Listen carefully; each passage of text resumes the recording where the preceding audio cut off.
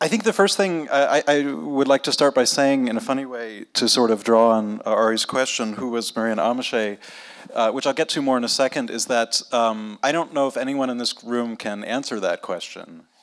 And I think that that sort of particular form of not knowing or opacity is also a very productive way of approaching her work, and maybe also an important way of... She was very proud of the fact that Stockhausen referred to her as an alien.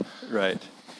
And I just, as like a side note before we get into it, I thought just in a funny way, in relation to some of the interesting talks we've heard today, maybe to have, this is not something that we fleshed out because we didn't know the detailed contents of the talks today, but something maybe to have in the backs of our minds is that the sort of ways that some of these papers ended this morning, you know, with the call to reclaim animism, or the call to sort of kind of find new strategies for intervening in this sort of intercession of techno-scientific apparati. You know, those are very large calls at the ends of these talks, which I think, in a funny way, Maryanne's work might be said to take up in its inception, and that in a certain way we could perhaps suggest that her work sort of starts where these sort of theoretical investigations ended. So yeah, I mean, just first, this little slide here, I thought was just kind of a sweet way to begin. It's from the early 70s, when she's doing autoacoustic research at MIT, premature attempts to think about ways of indicating, characterizing a range of B within given intervals, part of the, quote, understanding ritual, end quote, before finding approach. And in a funny way, I think that's sort of where we are in relation to her work. I just have some notes here on my phone just quickly before we get into further things.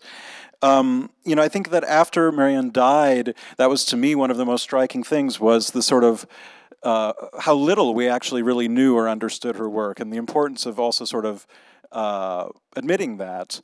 Not only in the sense of like the sort of limited time spans and the compartmentalization of her friendships with different people over the years. You know, Robert and I sort of knew her towards the end of her life. There, of course, are still living older friends, but who only know her in particular periods. But also in the sense that I would say maybe, I don't know, 5% of her writing and audio is published, maybe. Things like this, so that we really... there's a huge amount that we don't know. But I think that there's also sort of like, there are very sort of different forms of not knowing. There's, of course, this obvious sort of quantitative form, simply the lack of data, which we will hopefully correct in the next few years when materials are digitized. There's a kind of maybe sort of romanticized, powerless form of not knowing that certain theorists have brought up in relation to her work, the idea of sort of ephemeral irretrievability, that her practice sort of died with her.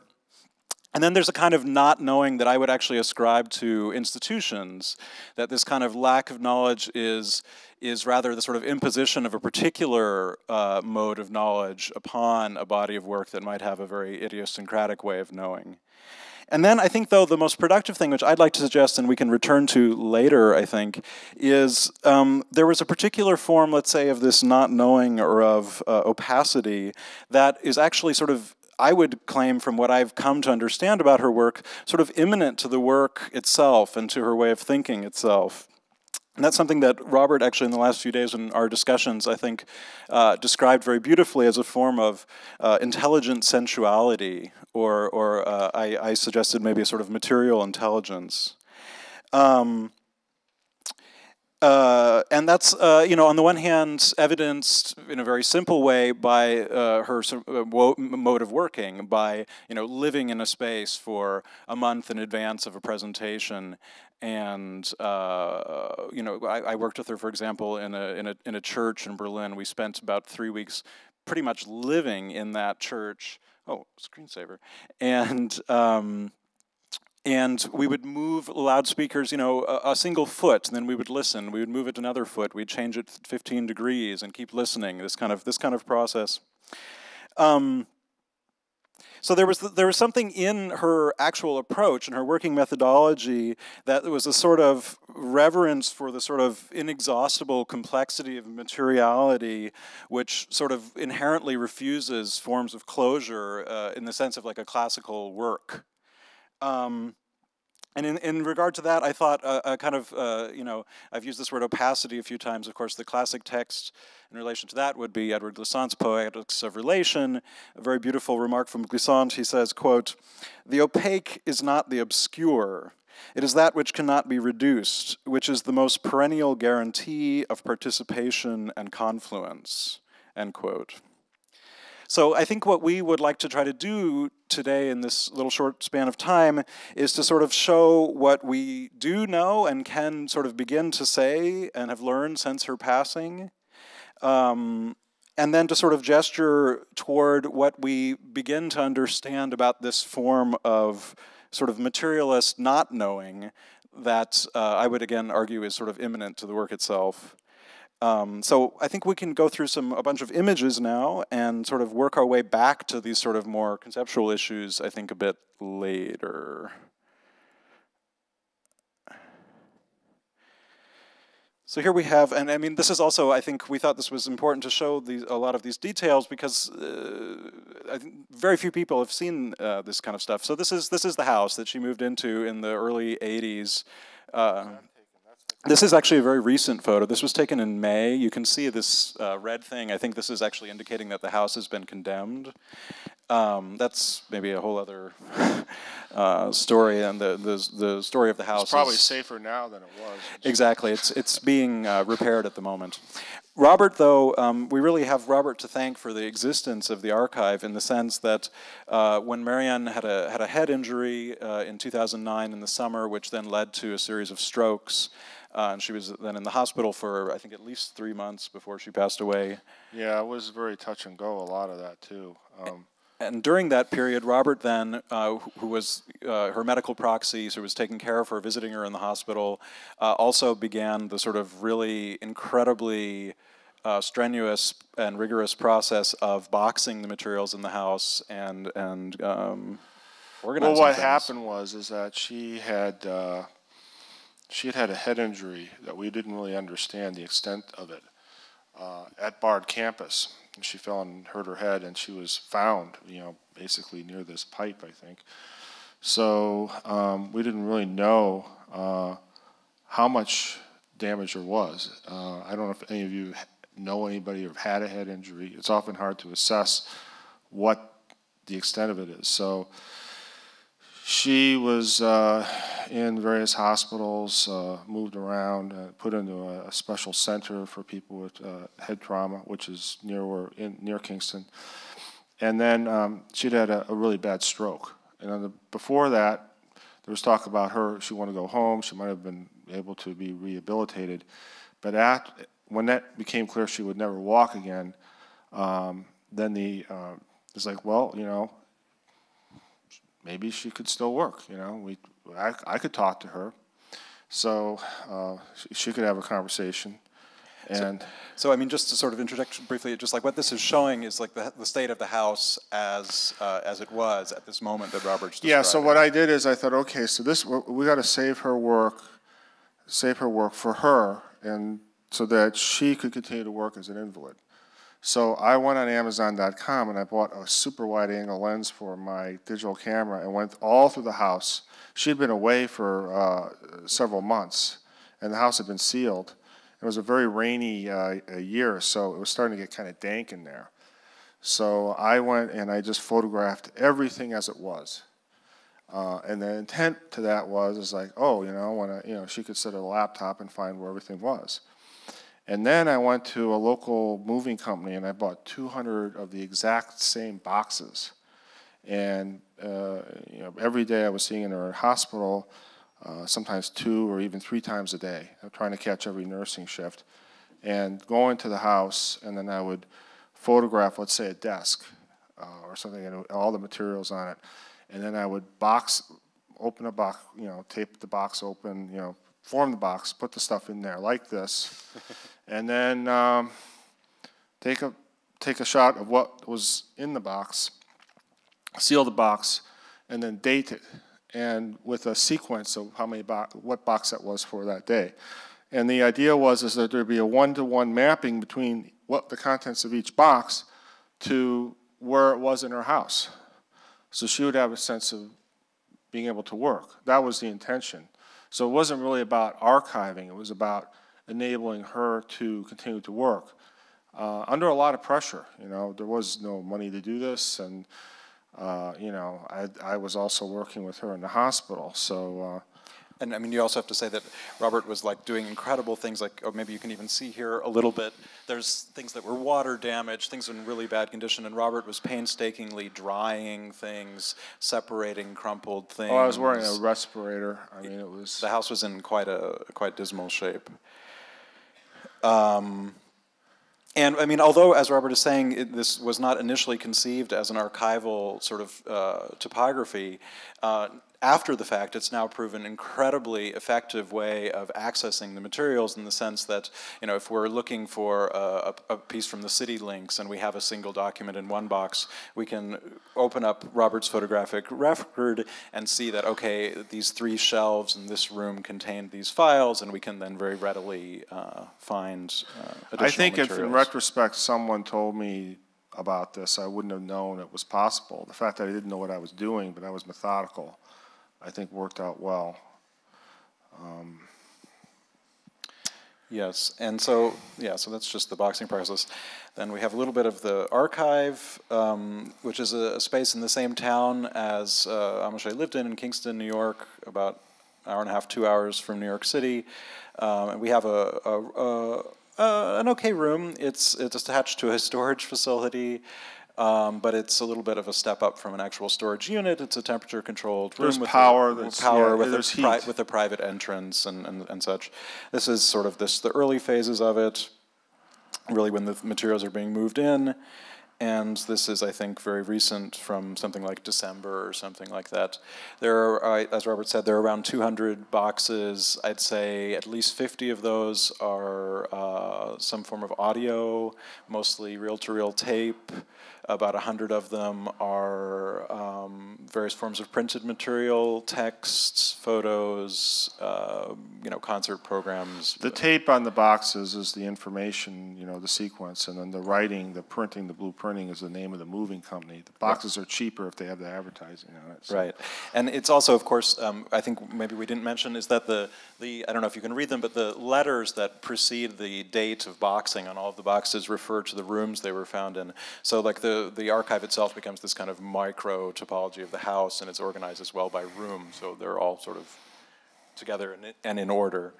Let's see, we also have, you can see a little bit the sort of imaging station that we have for digitizing printed matter.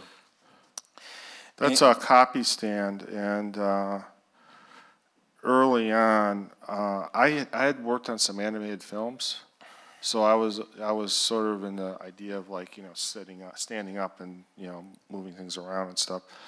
And the copy stand mode made a lot more sense, because if you have materials that aren't flat or even have a slight contour, or they're kind of irregularly shaped, the copy stand is a lot more flexible, and I think faster. Oh, very much so. I mean, so in the last year, I spent a good amount of time working in this archive and sort of organizing it. And what we can say that is done in the archive is that we now, for the first time, have a complete inventory. I think I have some images of the beginning and ending of and it's a very simple Excel table at the moment, a sort of finder's list that has, I think at the moment, around 3,500 entries. It's still a rather low resolution granularity, but does anybody know what a finder's list is? It's a list of the contents of the box. It's something I had to learn about too. It's something because I didn't know, but basically it's a list of the contents, and it's kind of indexed, so, you know, it makes it much easier to reference what's in there. There's kind of stages to this. Like the first level was like securing the material, boxing it. And then the second one was going through and cataloging and getting this finder's list for all the boxes. And in terms of media, we have notebooks and printed materials. We have a lot of tape. We have a lot of quarter-inch tape. We have some video, we have some cassettes, we have some floppy disks, we have some DVDs. Yeah, and I mean, like a lot of the time-based media are things that we've not been able to transfer, in particular the older audio, a lot of which is in quite fragile condition and would need special treatment. But what we did manage to achieve in the last year, using this copy stand that you saw before, there's a sort of even a little bit lower resolution in terms of completeness, complete pass of printed matter in the archive. So I think I did around 15,000 scan photo things at that copy stand last year. So we have like a sort of at least working overview of her kind of complete written materials and sort of working notes. And the next big project will, of course, be the tapes. There's some, how much acetate tapes, has that been surveyed? Because there's stuff from the 60s is on acetate base. And then you get into the 70s, and that's when you get mylar, and then you get this sort of tricky area, very tricky area. Sure, the things that need to be baked, and there are also, there are also tapes that are unfortunately moldy, and there's all kinds of issues. So we both got excited when we were talking about tapes in the previous lecture. It's like, oh, yes. Yeah. And then I thought, let's see, what do we have now, is a little bit, just a sort of quick survey of the sort of materials that we've had that we've just been sketching out. I mean, these are just some tapes. Robert mentioned, these are, I guess, beta audio. Really, that's one of the sort of, I think, sort of archival musicological issues that we face, is that she tried to sort of keep up with whatever the current generation of storage medium was, but never in an entirely consistent way. So there are many copies of potentially the same thing in different generations and different formats, but never entirely overlapping. This, I think Robert mentioned as well that there's video. This is something that's maybe not quite as well known about her work, is that she did produce quite a bit of video as well as sort of components of her architecturally staged installations. A lot of it was made in the 80s in Berlin when she had the DAD residency. There's sometimes also, for example, I don't know, thinking of a particular installation in Berlin in a single room in a church. There were, for example, 4 small monitors that had these sort of pulsating images, a little bit in the line with the sort of ear tones that we heard last night, but in a visual sense. Let's see. Oh, there's all kinds of memorabilia like this. This is a very sweet photo of her with her parents in Renovo, Pennsylvania. This is, yeah, this is sort of the first work that she got sort of widespread recognition for when she was a fellow at the, what's it called, this institute in Buffalo, this sort of very renowned place that Lucas Foss ran in the 60s. And she did a very large-scale work there called In City, which was 28 hours long, and there were multiple locations around Buffalo where there were different performances from different artists happening, and she had live radio. At that point, I think it was radio hookup that she was mixing in the radio studio for 28 hours.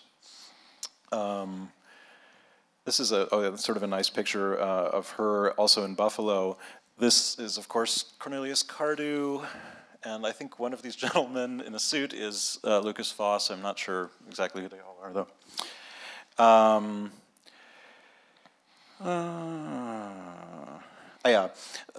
This is also a very particular work, an example of the sort of quite rare scores that we have. This was the last, an example of a page from the last fully scored work she made in 1967, which was called Adjacencies for 2 percussionists and live electronics. That was performed in Carnegie Hall. And I think one can see sort of the influence of sort of Stockhausen's notations from that period, who she had studied with in 1964 in Pennsylvania. She was, in sort of complex ways, unsatisfied with the performance of it, but wrote sort of extensively about it in a sort of productive way that sort of led into this new phase of her work. But she did entirely abandon instrumental music after this. I knew her about 10 years, and she never mentioned this to me. That's an example of the compartmentalization that Bill referred to. So we found the score. That was sort of a startling thing. Well, and beyond that, I mean, you know, as a sort of maybe a transition to the next images that will come, something that I think I don't have in here, she made a series of 6 notebooks around this time, the late 60s, mid to late 60s, early 70s, which she, to me, like sort of anecdotally referred to as her self-psychoanalysis of her sort of musical or sonic tastes, expectations. And so I think in the wake of creating this kind of more typically new music-y, classical-esque work, she really tried to take apart all of her assumptions about how she hears. And so these notebooks, for example, are about very, I think as she says, elemental parameters of sound. There's one on, or I think there are actually 2 on timbre, there's one on duration, there's one on intonation, where she really is working through in various ways how she can understand these things. This is just a sort of sweet thing, but it's chronologically functions at this time. These are also things that we don't know a ton about. Around 1968, she had a fellowship at the University of Illinois in Champaign, or in Urbana, sorry, where, of course, Leon Hiller was working at that time, and Cage, of course, in '68 was doing harpsichord there. And that was the first that she met Cage. And Cage, I think, at that time had just won some kind of award, and the story that she told was that Cage was so impressed and excited by her that he immediately wrote her a check for $100. And what's even more charming, though, is that maybe for the next 10 years, in all of her grant applications, of which there are many, she would include a copy of this check from Cage as a kind of letter of recommendation. Well, he did an acrostic about her, too. This is just another sort of, I'll try to go quickly with the anecdotal things, but this is kind of an interesting image that comes from a book that Georgi Kepes edited from MIT Press. This is moving into that phase. In the early 70s, she was then in Cambridge, Massachusetts, and had a series of fellowships at the Center for Advanced Visual Studies at MIT. But sort of leading right into that moment, she was involved with this environmental art collective called Pulsa, the story of which is a little bit unclear to me. And in any case, in this Kepes catalog, there's a long article about Pulsa, and just by chance, Maryanne, she's uncredited in the book, of course, happens to be sitting with them there. A few nights ago, and I'm sure people here also saw this, but Serge Cherepnin was posting some photos on Facebook, also from this period, when she was staying at the Harmony Ranch, the Pulsa compound in Connecticut. Her birthday was just a couple of days ago, and I think that might have triggered this nostalgia burst. Yeah, this is just the sort of entering the Center for Advanced Visual Studies period. There are a number of publications from that time, not really particularly helpful things, but sort of catalogs that include her work. And this period is really sort of a wonderful sort of heroic image. Boston Harbor, right? At the Boston Harbor, and this is sort of the period where her City Links series, which maybe is one of her most sort of renowned series, starts. Or actually, this work in City that I described before in Buffalo is officially City Links #1, but there's a gap between that and 1967, and then I think 1972 when the next work starts. And this is on the pier in Boston Harbor, where for 4 years she had a microphone installed and had a live, high-quality telephone link to her studio, a 24-hour monophonic feed. Well, the story she told me was that it was originally going to be so many months, and then the phone company never shut her off. So she had it like way longer. And I think it was in 2010, there was a memorial at MIT, and a friend of hers, Keiko Prince, and I, we went over to this exact spot. And it was really haunting because it sounded the same. You know, it's kind of funny to think about sonic features enduring, particularly kind of an industrial working area, like for 40 years, particularly now. But at least to me, I'm sure if I showed up with a Zoom or something, I'd find all these artifacts. But and it's maybe an interesting moment to sort of return to this thought that I was mentioning at the opening of sort of her the sort of rigor of material intelligence that she developed as a kind of methodology, because as far as I understand, having this sort of 4-year-long feed in her studio was also a really incredible, if I were to characterize it, I would describe it maybe as the time where she sort of taught herself to listen in the way that informed a lot of her later work. Do you remember what note? She had a score, and there was a fundamental note for the harbor. Yeah, I don't remember offhand, yeah.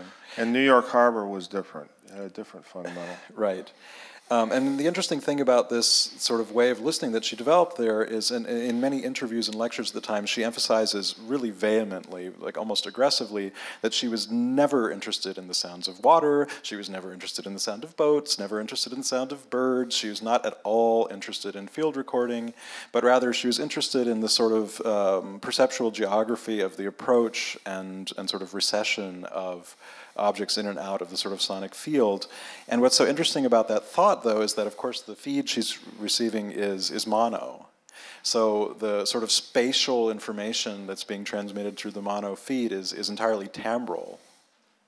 And I think that connects really interesting to her later sort of architecturally staged installations where she would have speakers that were so carefully placed throughout an entire building, but the signal that might be going through all of the speakers at once would perhaps be mono or maybe stereo. This is kind of these are nice Polaroids that we found recently. What's interesting about them, I'm not sure which one you can best see, but these boxes that are on the wall in the back are the actual device that she was receiving the CityLinks feed through, and this is at her studio at MIT. We have, I think, one of those boxes in the archive as well, the actual receiver. And stuff like that just doesn't, people don't save those things. You're not going to find like dozens on eBay, These are a little bit hard to see. A sort of example of sort of how then she would install some of these feeds. This is from a show, I think, at the Haydn Gallery at MIT called Intervention. It's all unreadable, I'm sorry about that. It's a show that I think, I'm trying to think if this is like the show, I think maybe Robert Smithson was in this show, I forget all who were in it. They had this very strange box, and you can't see any of this, this is sort of a disaster, but in the box, her partner, friend, collaborator at the time, Luis Frangella, had made this sort of 3D image, and the speaker was actually embedded inside the pedestal there. But again, these are partially mysterious things to us. They're because I've never seen these before, by the way. No. Bill did something really heroic, and he moved into the archive for 3 months last year. So, we've gone in fits and stages. So there were a lot of things that were in files and things I've never seen, and this is new to me. So.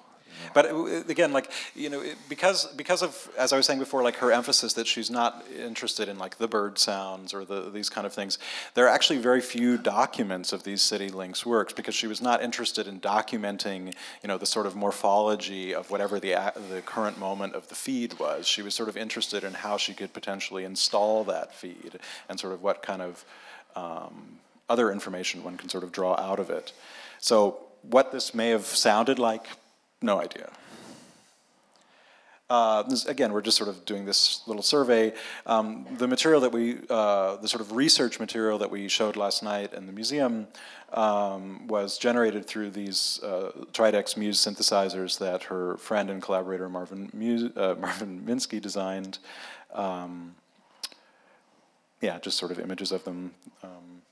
Yeah, she did these ear tone studies with them, and when there was kind of a tirage process in terms of trying to save her work, there was, we didn't know how long, she was ill, so I was constantly having to run back and forth to the hospital, catch every nursing shift, and then, the focus was on saving her writings and her tapes. Gear was a very low priority, but we got some in. I didn't know what the hell these things were. In fact, they were kind of on this table covered with posters and things, so I pulled them out.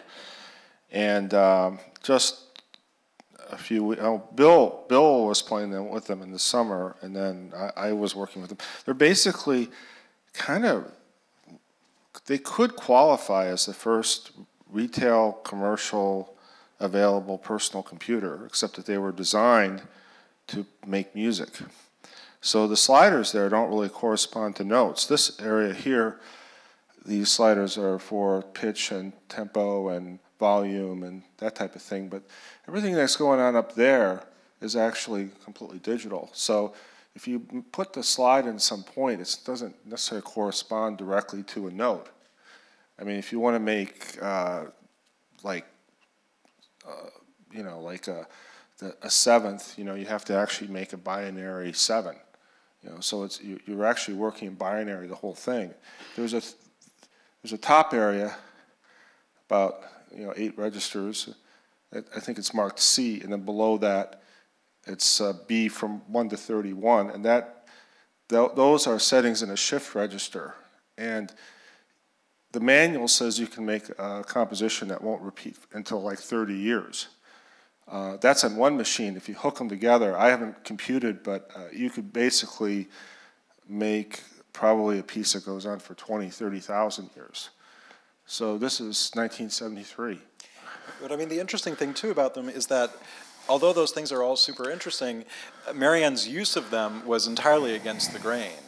I mean, in this period when she's at MIT, as I was sort of saying, as I would sort of characterize it as sort of learning to listen in her particular way, learning to sort of formalize what she had already perhaps discovered in her earlier compositions in terms of psychoacoustics. I think in a certain sense what was maybe almost more important for her here were the sort of just sort of stable pitch generating possibilities here so that she could investigate these sort of evoked autoacoustic emission phenomena. Well, I was surprised when I found out about how it was encoded. I mean, I would think this is like the worst thing you'd possibly use. Yeah, exactly. Yeah. You know, and then to some degree, I don't think she really knew how they operated, because some of the settings are in between, and it makes no sense on a binary device. So she was kind of bending these. And I think she just like came in with pure kind of fiddling around, but again had a very specific objective that she was trying to reach. And when she talked about the bone difference, that was in the recording we had, did she use that term, or the bone tone?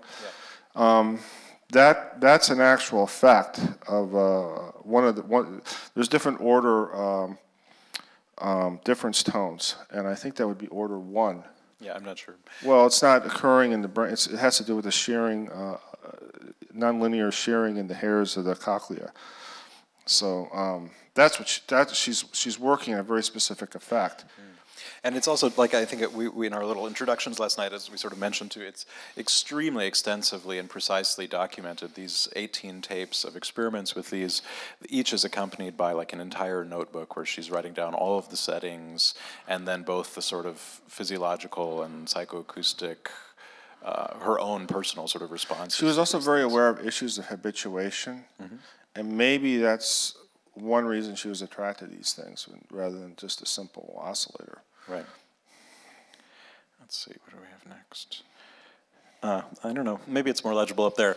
Just getting through the 70s a little bit more, another form of sort of psychoacoustic phenomenon that she used, what she referred to as the after sound, is sort of the primary acoustic feature of the music she did for Merce Cunningham's Torse. And this is actually sort of like the full title of the piece. It's quite an elaborate title that refers to this Hollis Frampton text, a stipulation of terms from the maternal Hopi. In Remainder, her piece for Torse, sort of the thing that happens repeatedly in the work is that these particular sort of clusters of sine waves will sort of move in and out above and below the threshold of audibility in such a way that, and as Robert said, they're sort of playing with habituation, so that you have like perhaps a stable harmony, a stable pitch that lasts for several minutes, but just on the threshold of audibility, and then it will very, very slowly fade out. And she was very interested in the sort of narrative or sort of trajectory of pitch events throughout this piece. And she claimed, I don't think it's in this text, but somewhere else maybe, that site of the sort of lingering psychoacoustic trace of a previous sound remains within your mind or ear for up to 8 minutes. And she referred to that as the after sound. And this entire work is kind of structured around that, except for one section towards the end of the piece where it sort of breaks into very loud ear tones.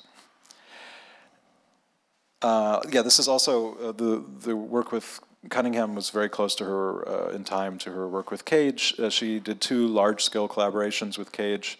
This is the only photo we have of them together. One on his lecture on the weather, piece for 12 vocalists and electronics, which is a shorter work that I think is from '76. And then he commissioned her to make the sound component for a much more, oh yeah, this is the poster from the premiere of that at Harvard. He commissioned her, Maryanne, to do the sound component for the complete version of Empty Words, the sort of 8-hour text sound composition that he made. And her work is also, it has a separate title, it's called Close Up, it's an independent work. And it's a sort of strange story. These sort of mysteries sort of start to abound with her in the sense that they performed it several times in the US and in Europe. And there were very, very concrete, documented plans to release the voice and sound versions together. And for whatever reason, this didn't happen. But in one of these boxes, I forget exactly which box, seems to just be sitting there, prepared to be released. This was not uncommon. When we first started hanging out, I met her in Chicago in the late 90s, and then I moved out to Kingston to visit her and actually lived with her for in her house for about a month, 2 months. Worked on her plumbing. That was usually how it worked instead of rent anyway. But she told me about how she'd been approached by Nonesuch to do an album and how she refused that because LP technology was not up to snuff to what she was about. And as I was packing these materials, I ran across this letter basically saying, we love the demo. It was from Nonesuch. And I had no idea that there was a demo. And then we find that we didn't, beyond the demo, we found I mean, unfortunately, unmixed studio masters of the entire album, which are also sitting there, which is from '68. I mean, that would have been such an interesting moment for her to release this work. We also have, I have to say, no idea what this work from that period would have sounded like. I think some of it, if I remember correctly, was perhaps recorded at the Harmony Ranch, this Pulsa compound, but what that was, I really can't say at all. And that's also the problem is because it's not mixed down. How do you know what to do with that? Yeah, but I mean, I'm sure it will be interesting, an interesting project to get into regardless. I think if she had any kind of instrument, you could call her instrument, that would be the mixing board. Mm-hmm. This is what Robert referred to earlier. This is the Misostic that Cage wrote in her name. He actually wrote, I think, 2. There's a shorter one that he did, sort of in an odd context, like a Cunningham Company promotional publication on her name. But this one was separate. She was quite close to Cage. They up until his death, they maintained a kind of friendship, and I think it was also a friendship that was tried in various ways. When certain of her large projects would collapse, she would often turn to him for support, and yeah, it was sort of a sweet relationship, I think.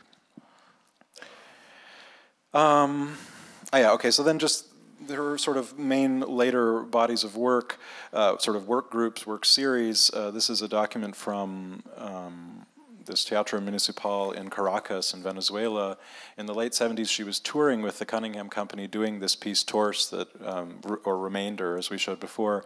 And the anecdote that she tells is that the situation in this theater was really kind of quite terrible for that work, and they had these really bad, old, clunky speakers, and so in a sort of like act of desperation at the last minute, she put the speakers in very, very unusual positions, I think, on one of the upper balconies pointing out of the hallway.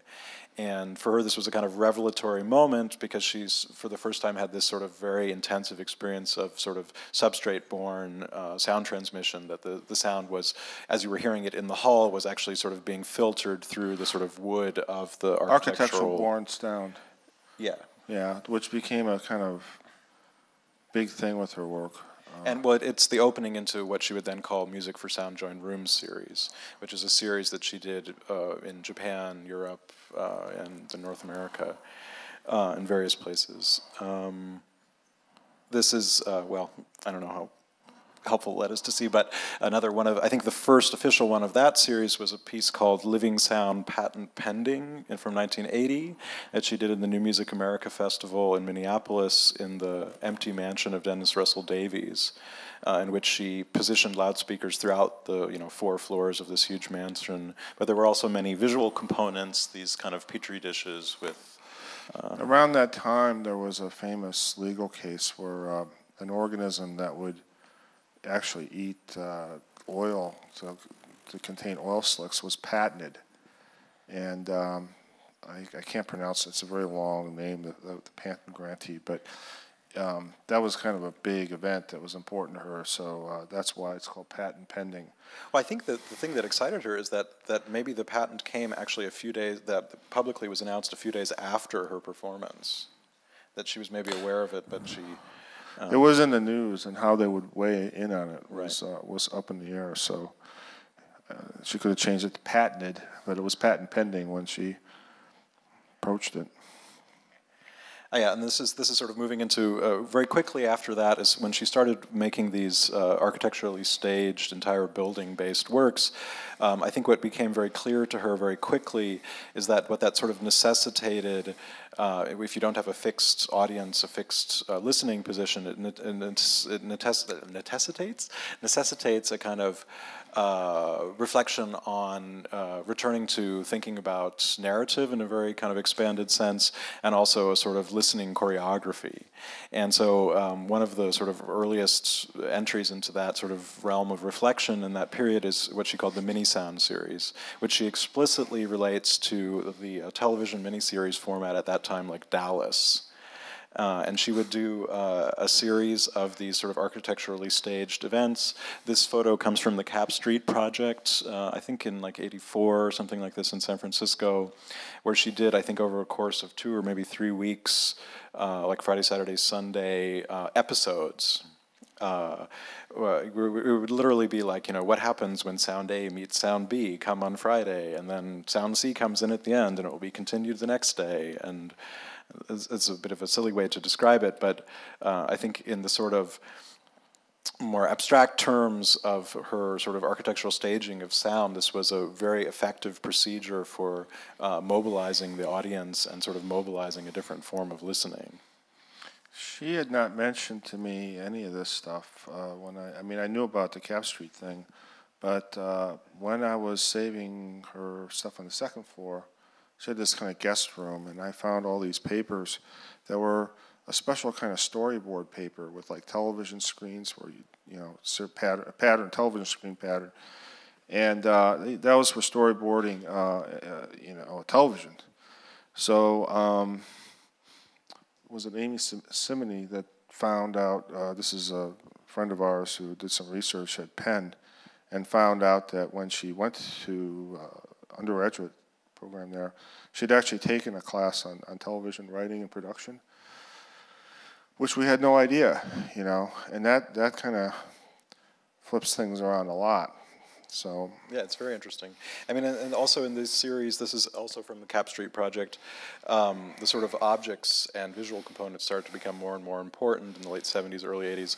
In this case, I mean, she was obviously, this was just a posed photo for like, an advertisement or something, but one of the centerpieces of the installation was a replica of Freud's couch.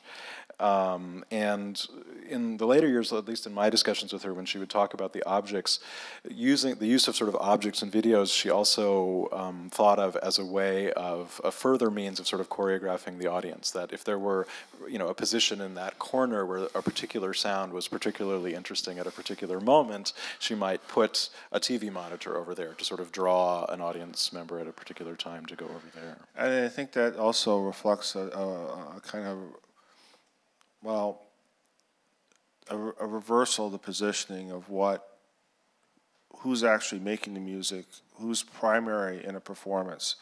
And for her, that was the listener. And it was not just a matter of, you know, playing a listener's or interacting with the listener's autoacoustics features in their ears or their brain, but also their psychoacoustics and their psychology and their visual stuff. And I think that the autoacoustics is more clearly noted. It's a little bit hard with these visual components, and that's something that we have to dig through to figure out. But I think this is really important what Robert is saying about this sort of inversion of the sort of artistic scene in the sense of the listener being sort of almost primary. And that ties to many things. It ties to this question of sensual intelligibility, as Roland Barthes said, that I was sort of trying to talk about at the beginning, but also to her relationship with Cage, who she really, really took very, very seriously. And I, in a somewhat speculative way, would really suggest that Maryanne is maybe one of the few very authentically post-Cagean composers, in the sense that she understood the silent piece, 4 minutes 33 seconds, not as this kind of like terminus, as it's like normally described in a lot of art historical accounts, but rather as this moment of sort of inversion, where the listener becomes the sort of primary actor or actant. So if you take that approach, it's opening up a vast new area, sort of like, and it's crazy in a way with 433, because I think its normal gesture is thought as some sort of sonic ready-made, which, you know, she wasn't thinking that way at all. No, and for her, this thing of like making listening primary, she, in many, many texts throughout, really, probably starting in the 60s and up until her death, she says that her work is not about what you hear, but how you hear it. And she will write in capital letters, underlined multiple times, that her work is about ways of hearing or ways of listening, and not necessarily particular sound. This also, you know, there are a couple of things I remember her saying pretty early on. Hating composition, hating notes, which gets confused here. We're showing you scores and things like that. These were, I think, statements made to sort of shatter a lot of conceptions. But the idea of creating new perceivings, perceptions, new perceptive geographies, new compositional intelligences, was much more interesting. So there was a remove from the object and the dynamics, the normal power dynamics of music, and also a remove from in sort of the usual dreary metagame around music, which is seems to ebb and flow in stages of retardation. Exactly. I think, I mean, there's a little segment at the end where I'd like to read some quotations from her that we've read, so I'll maybe speed up a tiny bit so that we have some more time for questions. But just this last image and this are both from a mini sound series she did in '87 in Berlin, when she was a guest of the Berlin Artist Program of the DAD. And this is just a very odd thing that I personally like, what she called the pop murals that were part of this installation. And these were unfortunately thrown away after the duration of the show. Yeah, so this is now jumping into the 90s a little bit. That's some 80s stuff. Another sort of mysterious case, she was commissioned, and here it says in '93, to write a string quartet for the Kronos Quartet. She works on it, I think, for around 8 years. And for her, again, as I said before, she stopped doing instrumental music in 1967. So for her, the idea of returning to instrumental music was a major, major thing. And basically, she, in this concept summary here, she just decided that she sort of had to reinvent instrumental music from the ground up in order to do this string quartet. And so she has this concept of endotonality and this particular relationship between the string quartet, the electronics, and the listener as this kind of not interface point between the string quartet and the electronics. And there's extensive material, I mean, from sketches like this to like fully notated things. There's also, maybe not extensive, but quite a bit of correspondence with the Kronos Quartet where, you know, she says, like, how did you like the rehearsal score and things like this. And, but for whatever reason, yeah, here's from the New York Times an actual advertisement where it's mentioned as being part of their concert program that year. But it was never performed, and we don't know why or what happened. And in the 90s, it seems were a little bit of a difficult decade for her. More and more things like that. And towards the end of her life, there actually start to be then a series of really very fascinating, interesting, but entirely unrealized works. One of the later texts, it's like a sort of project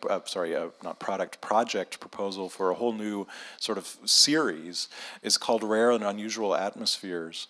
And it's based on, in very different ways. A lot of the components that she proposes have to do with sort of mapping the acoustic characteristics of one particular acoustic space onto another. So, for example, here I think that this is a, yeah, as it says, it's a laboratory simulation of Titan's nitrogen methane atmosphere, and what she was interested then would be to sort of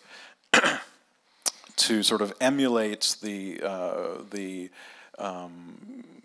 sound transmission characteristics that another place, that another planet, that another environment. Yeah, when I first met her, she was asking me, like, how big is middle C on the surface of Jupiter or stuff. I think I also was trying to come up with a calculation for how big it would be in the sun, and she got really excited about that.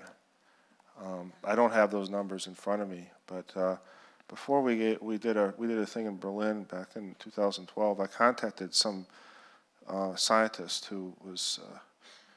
I said, "Is the sun a liquid or a solid or what?" And he said, "Oh, it's a gas. It's gas because the sun actually has less density in it than you'd think, like a cloud. It's surprising." So anyway, it was always fun to do stuff for her.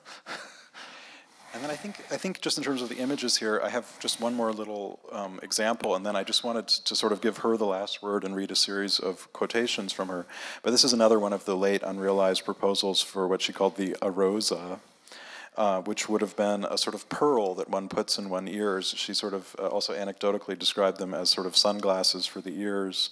And she relates it to a story that's told in... I'm trying to think of the name of the book. It's a collection of sort of biographical writings of Edwin Schrödinger, and there's a story of Schrödinger and his partner spending a weekend on a lake in isolation while he was dealing with a particular mathematical problem, and his lover, to increase his concentration, inserted pearls into his ears for the duration of the weekend.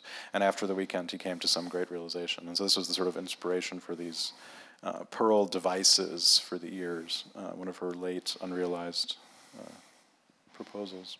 Mm. And then, oh yeah, okay. How are we doing on time, by the way? Good? I think we're okay. Okay. I mean, I just wanted to read okay. soon. I mean, yeah.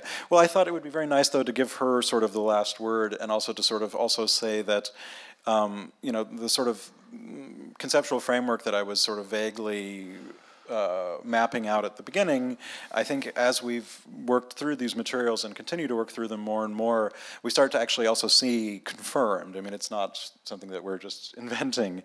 So I just thought that I would read very quickly a series of quotations from the sort of decades of her working career. So first, from 1964, which at that time you have to imagine she's 26 years old, she's just studied with Stockhausen, and she writes in a note to herself at that time, quote, "I'm not so much interested now in producing sound as in creating a world to which the listener might go.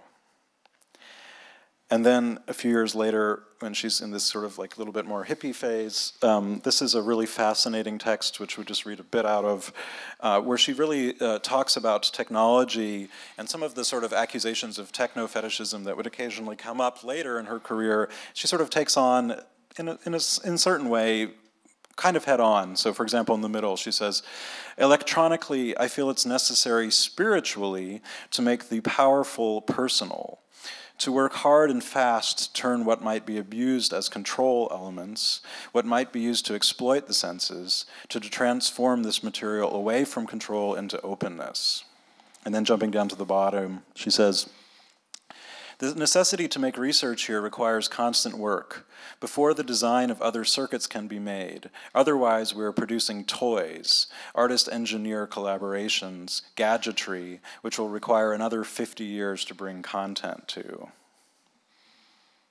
And then jumping to the 70s, I think. Oh no! Oh yeah, this. Oh yeah, this is the 70s. This is. We didn't really explain this period. This is a very mysterious period where before she was doing the City Links, she has all these sort of scores. They're a little bit like proto Oliveros scores, but they're earlier than Oliveros. Sort of listening pieces without electronics, kind of quite hippie. Becoming simple, another way of sharing, another way of being alive to each other, aware of each other's sounding waves. We begin listening to each other, music actually beginning from this basis totally, rather than from another structure, maybe the first culture with this basis. Well, then there's that telepathic concert at the kitchen. Exactly, it's the same period. Yeah, there was a... That got reviewed, right? It did. They couldn't figure out what it was. I think Tom Johnson reviewed the concert, which had no sound, and he claimed to hear something. This is then from the 80s, from a wonderful short text called The Head Stretch. I don't know if I should read all of this, it's a little bit longer, but do we perceive the sound in the room, in our heads, a great distance away? Or do we experience all three dimensions clearly at the same time? Is the sound barely audible, seeming to touch skin receptors only? The cochlea seems to feel untouched? Is the sound we perceive just enough stimuli to trigger patterns and melodies created within neural sensitivities, shaping our deepest responses? In the room, does the sound drift, float, fall like rain? Does it make such a clear shape in the air we seem to see it in front of our eyes? Is there no sound, no music in the room at all, but we continue to hear sound as our minds process after sound from music perceived minutes ago? Continues. Is the apparent sound volume larger than life? That is it as powerful as a gigantic sounding house? Energy circulating through many rooms and floors? Some people say they feel their bodies grow out, expand with this sound. These descriptions refer to actual results, real effects of music I have made, not simply metaphors for possible experiences. However, there's been no way to reproduce these experiences other than in performance installation situations. And then, let's see. Oh yeah, this is something I think we can just go through quite quickly. This is a very interesting document. I think these were working notes for a lecture she gave at Mills College around '94 when she was a guest professor there. The title of which, of course, you can see, Rethinking Notion of Peace, where she's sort of explicitly, I think, doing what the sort of entry that we're pointing towards at the beginning that sort of problematizes the sort of standard, like, fixed notion of a work. Of course, immediately mentioning Cage as a sort of starting point, away from the sort of habituation. We don't really have time to go through all this more closely. How Beethoven is trashed. Let's see. Yeah, this is just a wonderful document that deserves more time. And then I think as a last quote, I would read just one thing that's slightly, just a paragraph I have on my phone here.